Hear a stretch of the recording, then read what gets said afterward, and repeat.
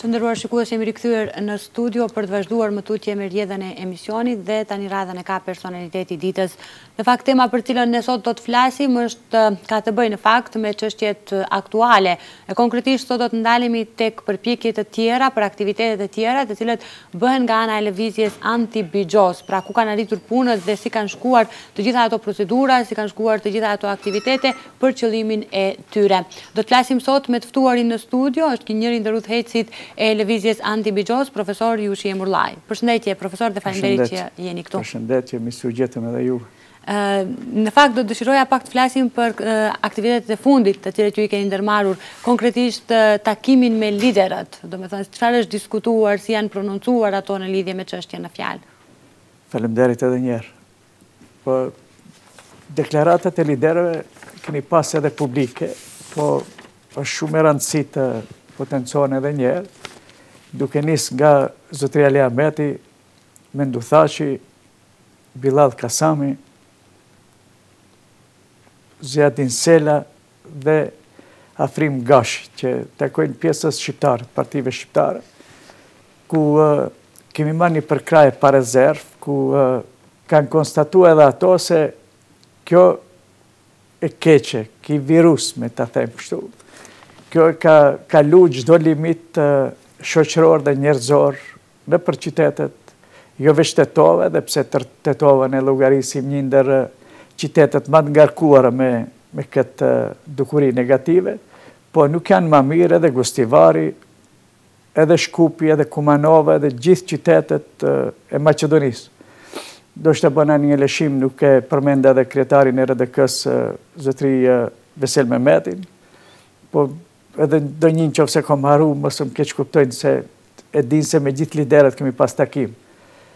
Kemi marrë një përkraje pa rezervë, ta them kështu drejt, po të gjithë partitë politike që janë në opozitë, aq mund të kenë forcën rreth ndryshimeve të këtij ligji që duhet që është në pritje me një fjalë, dhe që dikush e vonon me qëllim këtë ligj që mos kalon, se ky ligj dash të kaloj para afër 3-4 muaj ka që zhargitet, dukin procedurë plenare që të kaloje, po tash kemi marrë garanca pak më të mëdha dhe me një, ta them kështu drejt, deputetët kanë fituar edhe një forcë më të madhe prej liderëve ku është dhënë leje se patjetër të ketë ndryshim me ligj.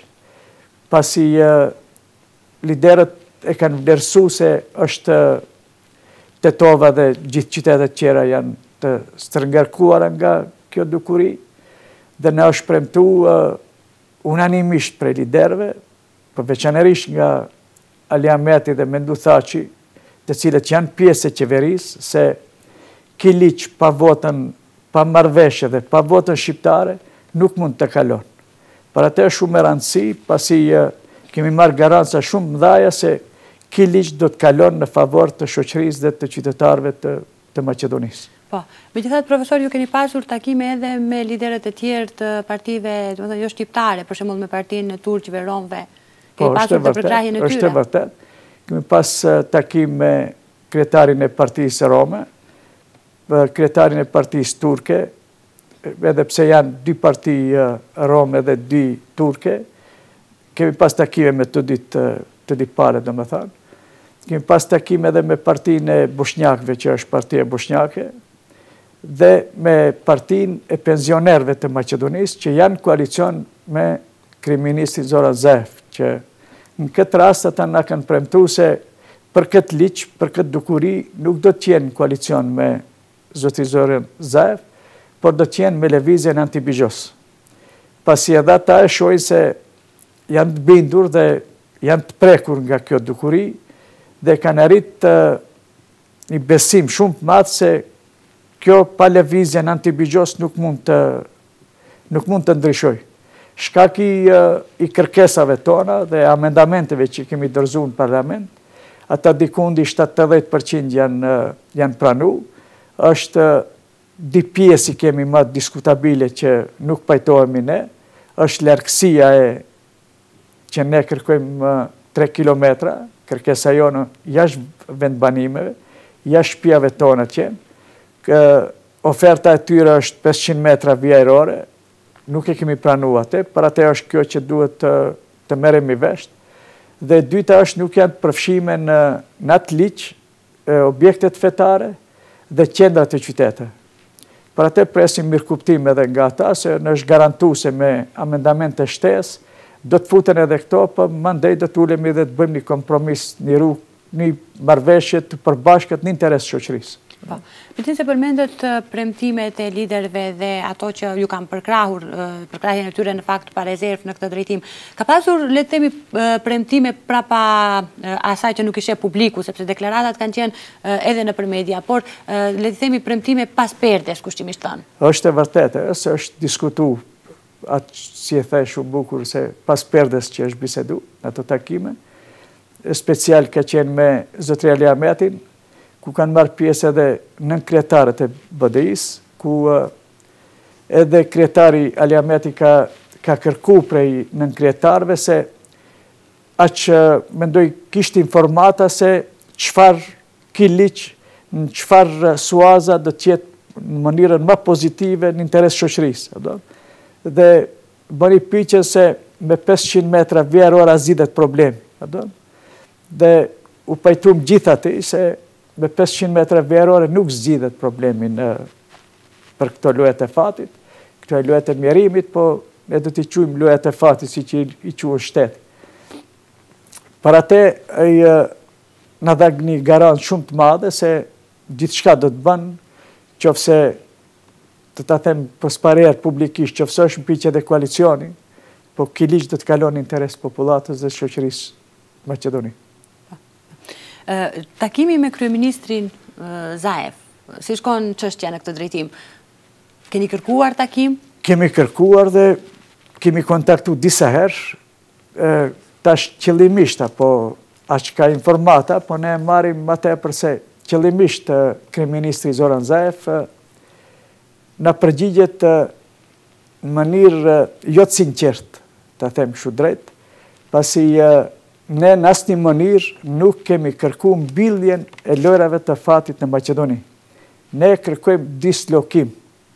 Për atë kemi bërë me dije dhe kryeministrit Zoran Zaev se lëvizja anti-bigjos, asnjë mënyrë, asnjë rast dhe asnjë prononcim ne nuk kemi se ne kërkojmë mbylljen e lojrave të fatit në Maqedoni. Ne kërkojmë dislokim. Për atë është e pandërgjeshme deklarata edhe kryeministrit edhe e zonjës ministre të mbrojtjes Sheqerinska, ku thotë se kryeministri dhe ne për momentin qeveria nuk është në e gatshme për mbylljen e kazinove, bastoreve dhe lojrave të fatit, pasi është mpiqje 6.000 punëtor pas kanë atë, ku është me të vërtet habitse se si mund kryeministrit përgjigjet ashtu, kur i ka deklaratat tona se ne kërkojmë dislokim.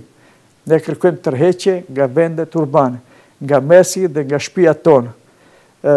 Jashtë qytetit, jo 6.000 vende pune, ne t'i bën 20.000 vende pune, qofse mendon se ky shtet do të ekziston prej Komarit, prej Bigjozit, s'është problem, ne ta bën. Po ne kemi pas një deklarat më hershme të kryeministrit ku thotë se dua një Maqedoni më të mirë. Du një Maqedoni evropiane.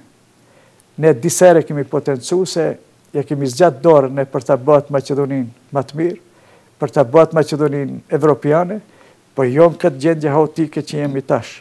Për atë duhet të jetë shumë i kujdesshëm edhe pavarësisht se o kryeministër, do të jetë shumë i kujdesshëm me deklarata që prononcohet për publikun dhe mos e merr atë se ne kemi kërkuar edhe ligjin e Shqipërisë. Në qoftë ai mendon se për di kazino që ekzistojnë në Maqedoni, të rrihet gjithë shteti peng, e ka shumë gabim. Ne të bërë një liq si Shqipëria, mandej me një liq special mund t'i hap ata që janë manastir dhe në Gjevgjeli. Një ndër qëllimet tuaja është edhe dislokimi i këtyre kazinove, bastoreve dhe objekteve të tjera, përveç larg institucioneve arsimore, ato duhet të jenë edhe larg institucioneve fetare. Ju keni pasur edhe takim me myftini të ndryshme në për vendin tonë, në Tetovë, në Gostivar, në Kumanov. Na flisni pak për atë se si ju kanë përkrahur dhe sa ju kanë mbështetur myftinit.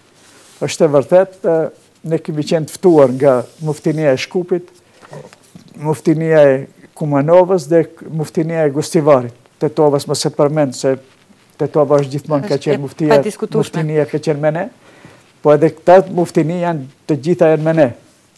Ne me një edhe basia ortodokse ka qenë edhe në protest, edhe kemi pas takimen e vazhdueshme mbas protestës, ku ne kanë dhënë të drejtën që ne të mund t'i përfaqësojmë çdo takim që kemi. Si basia islame, edhe basia ortodokse. Por në veçanti këta muftinit në bën ftesë për takime se edhe Shkupi, edhe Kumanova, edhe Gostivari janë në gjendje të mjerueshme.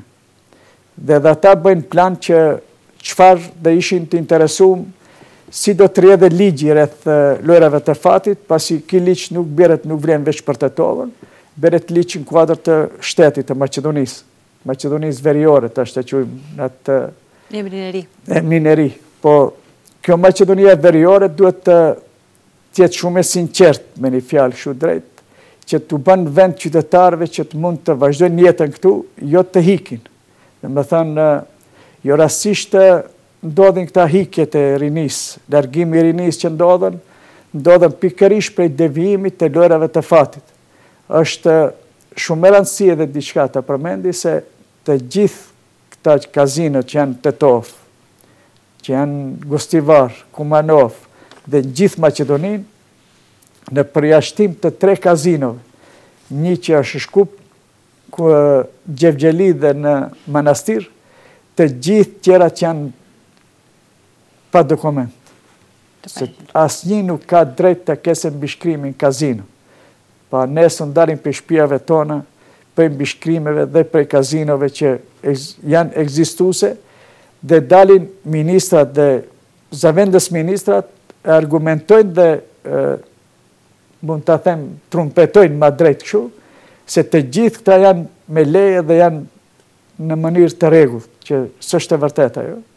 Pasi ne kemi pas takime edhe me gjithë institucionet tjera, si me deputet, drejtorinë e tyrave publike, zavendës drejtorin e DAP-it të Maqedonisë, ku mbishkrimi kazino dhe kazinon Tetovë nuk ka asnjë që ka drejt të funksionon dhe të punon si kazino. A de facto i kemi çdo 10 metra. Profesor, do të shkruaj pak të ndalem edhe tek debati publik. Takimi fundit në lidhje me këtë drejtim. Çfarë mund të na flisni më tepër në lidhje me debatin publik? Debati publik është duke u vonuar. Tash qëllimisht apo pa qëllim, ne kemi pas takime edhe me deputetët Rexhail Ismailin dhe Jup Halimin, ku kemi kërkuar me çdo kusht, kuptimin e fjalës me çdo kusht se ka procedurë ligjore që duhet të respektohen të gjitha të procedura ligjore, ku këtu nuk respektohen. Për momentin nuk respektohen. Pa mbaru ligji të pastrohet, ligji rreth lojrave të fatit, nuk mund të thirret seancë e re. Këtu ndodhen e kundërta.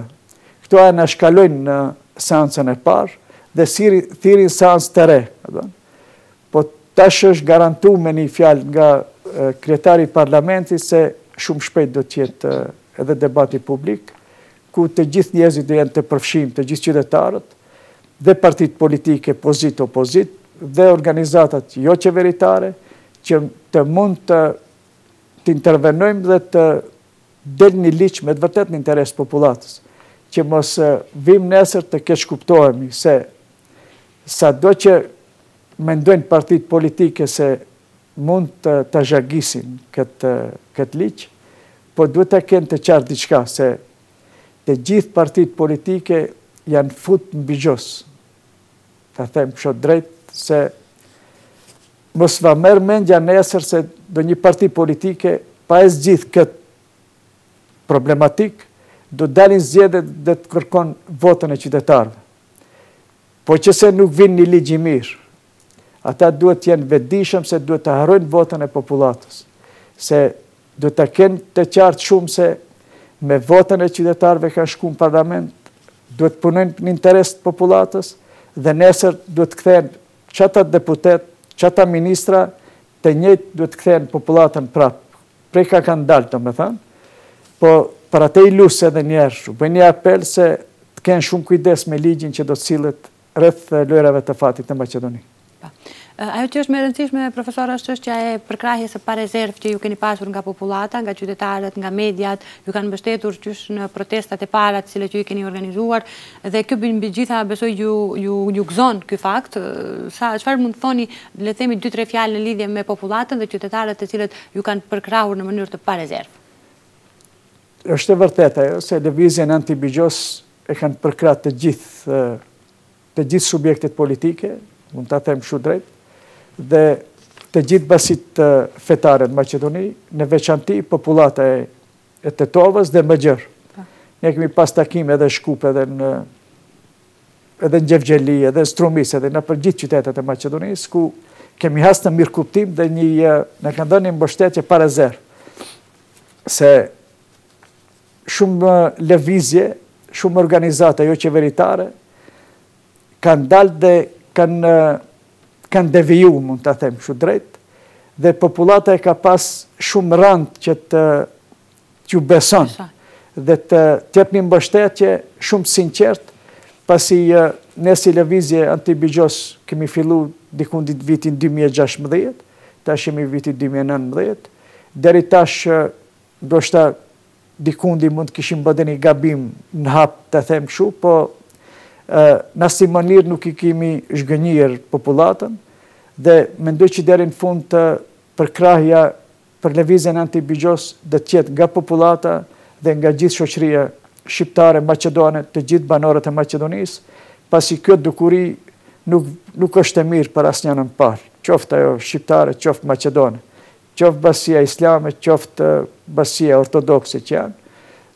Për atë ne kemi hasë me një mirë kuptim dhe ne kanë dhënë të drejtë që të mund t'i përfaqësojmë në të gjithë takime dhe gjithë institucionet që i kemi. Profesor, ne edhe njëherë ne duhet ju falenderojmë që ko pas kohë kështu ju marrim nga koha juaj e ditës për të qenë pjesë në emisionet tona, por me të vërtet çdo informacion shtesë për masën besoj që është shumë i rëndësishëm. Ju dëshirojmë shumë sukses në misionin mbi gjitha të cilin ju e keni për të mirën e qytetarëve. Faleminderit edhe juve që gjithmonë kemi pas derën hapur, që gjithmonë nëpërmjet juve, nëpërmjet kësaj dritare, kemi arrit ne që t'i sensibilizojmë dhe t'i njoftojmë popullatën dhe për krahasi televizis antibigjos, për rrjedhat dhe takimet që kemi pas, se ne asnjë takim nuk kemi pas më sheftat, që të punojmë diçka mas perde të them, po gjithmonë kemi shku që jemi sa më transparent dhe populata ta shef dhe të bindet se me të vërtet ne bëjmë një luftë në interes shoqërisë.